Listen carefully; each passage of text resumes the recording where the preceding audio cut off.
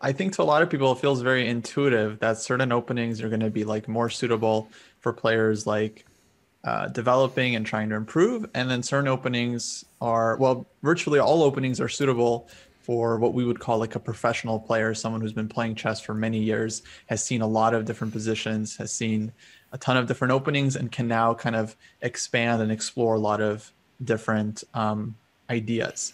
Like I switched up my openings a couple of times when I was like 22, 2300, and I felt like it wasn't like this incredible undertaking. It was just a matter of like learning a couple of new positions. I already had some experience, and I felt like I could be a lot more flexible in the positions I choose.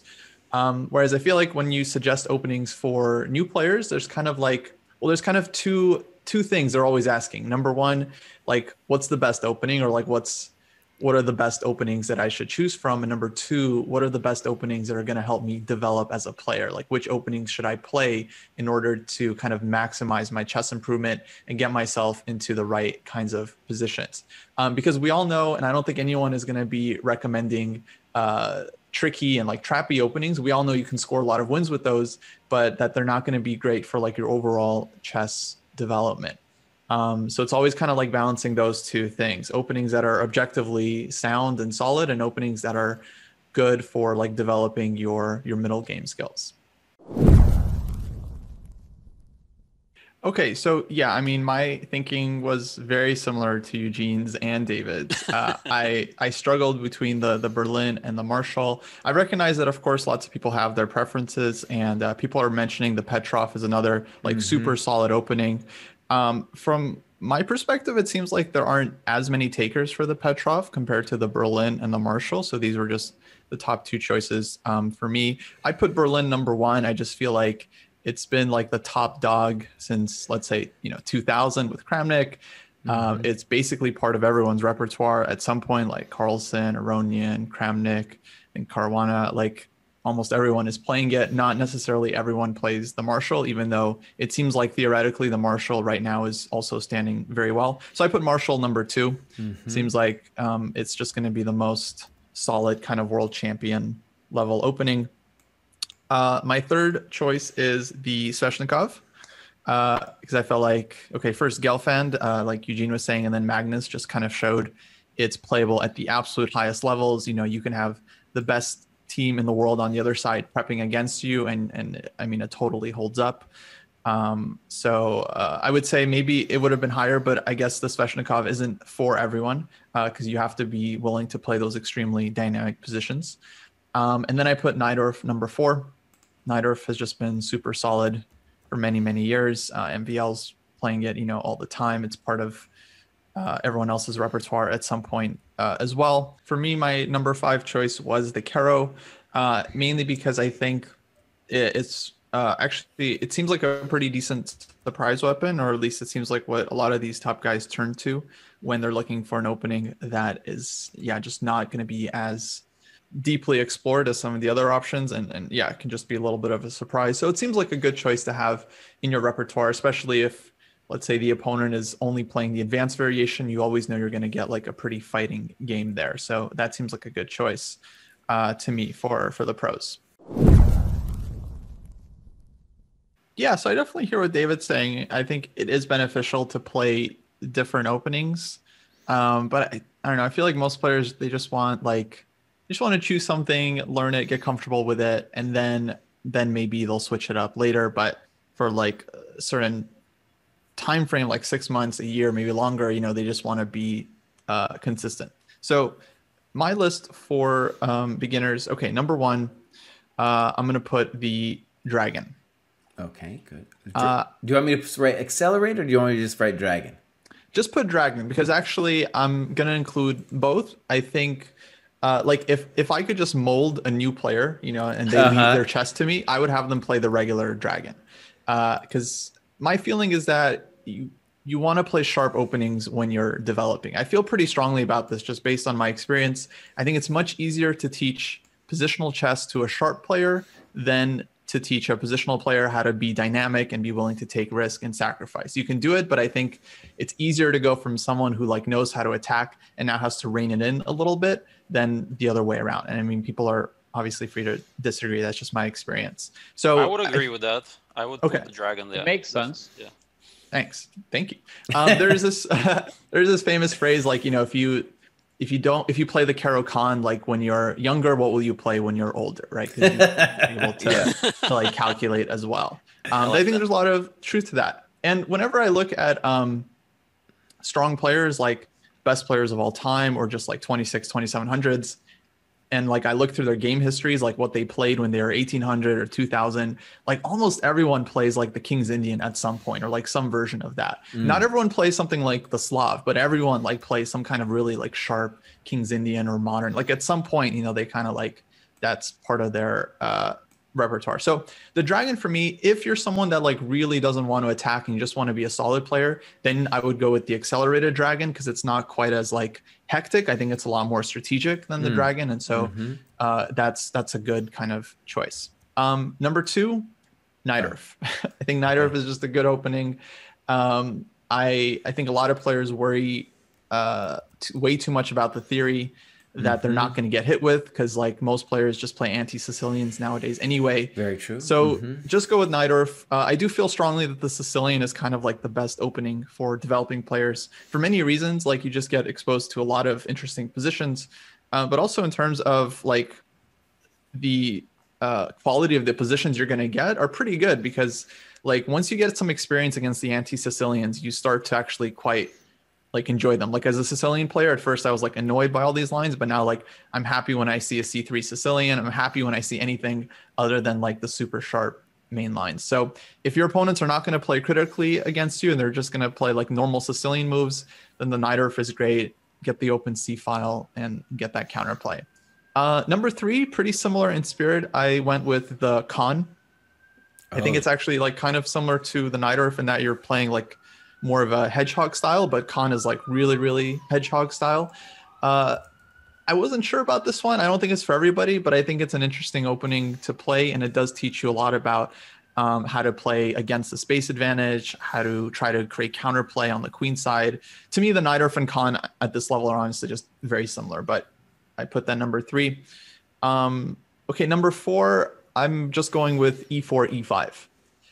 And against like the Ruy Lopez, basically anything, I think the Marshall is fine if you're a sharp player. I think it's actually white that has to know more theory in the Marshall if they want to just not lose in the opening.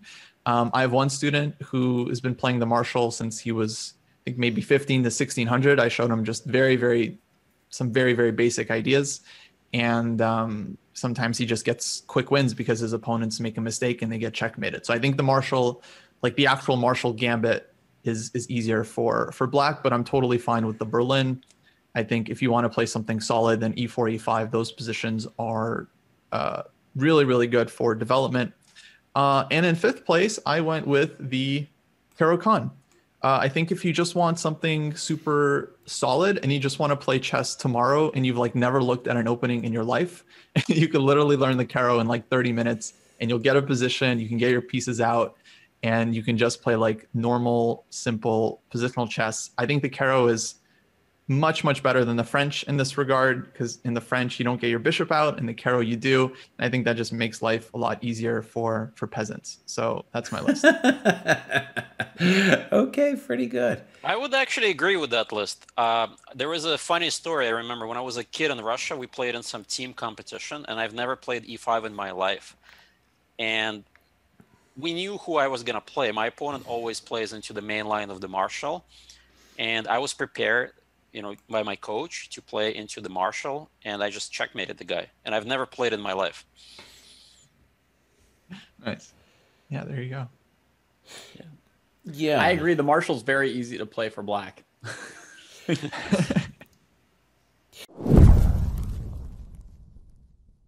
Okay.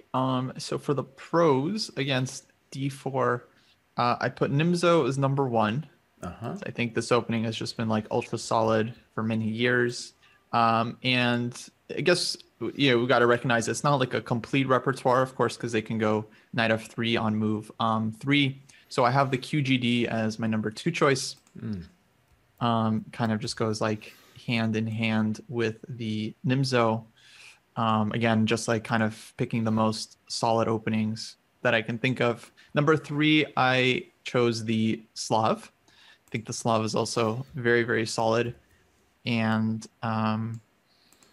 yeah, I mean, just like rock solid for many, many years, world championship opening, etc. Number 4, I went with the Grunfeld. I feel like lately, actually, the Grunfeld has been a little bit on like shaky territory now that all these neural network engines think H4 is like a winning plan in every Grunfeld position. So I feel like the Grunfeld is on somewhat shaky territory. In fact, I feel like Svidler said something about the Grunfeld not being in great shape right now. But it has been, I mean, like, yeah, part of the repertoires of like so many top players that I think it still deserves to be on the list, and it's a very sharp opening. And then my number 5 choice, I would actually consider this a little bit of a surprise weapon at the pro level, would be the QGA. Because I think only like Caruana and maybe Dominguez are like the top guys playing it regularly. It's kind of like the Petrov of the D4 openings. Like not many people play it, but it seems to be really, really solid if it's like really well prepared. So that seems like a decent choice to me. Okay, so yeah, my list is again based on the openings that I think are just going to be best for one's improvement.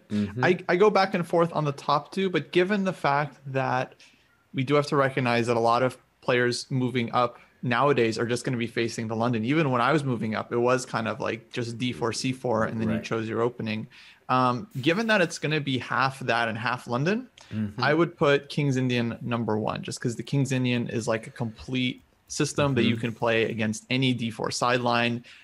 We haven't really mentioned this too much, but you can also play the King's Indian against the first move Knight F3 and first move C4. Right. Which some of these openings you would have to figure it out at some point. I don't think it's really a big concern until you are actually somewhere in the range of like 2000, 2200, but because you're not going to be seeing that much Knight F3, C4 until then anyway. But it's nice that against like the London, you can just play the King's Indian, and the King's Indian I think is quite fun and dynamic against the London. So if you're someone that's like always like suffering against it, like, yeah, you can try the King's Indian and get a pretty fun and dynamic position. Okay, number 2, the Flamingo or the Nimzo Bogo. Basically, Nimzo Indian, and in the off chance that your opponent doesn't allow it, whatever. Bishop B4 check. You can play Queen's Indian with B6. You can play D5. Actually, I think if you're like a really like wild and kind of like tricky player, you could do the Nimzo and then pair that with the Benoni. I think that's actually totally reasonable. Some players just really like the Benoni and they're drawn to it, and it kind of suits them. And so I feel like they can absolutely play it and kind of work on their dynamic skills. My number 3 opening is the Slav. really matching Eugene for now. I think the Slav is super solid. And I would say this is the Caro-Kann of D4. If you just want a solid opening, you can learn it in like one 15-minute YouTube video and get your pieces out. As long as you just don't bring your bishop from C8 too early, like you'll be fine in the Slav. That's like the only mistake you can really make. So I think that's a really solid opening. And it's also an opening that you can play basically until the GM level. Like it's just a very, very long-term opening. And I think all of these openings I was thinking about, like, what can you play for the long run, and you'll get good at it. You'll get good at playing these positions. It'll be good for your development. My number 4 choice is the Grunfeld.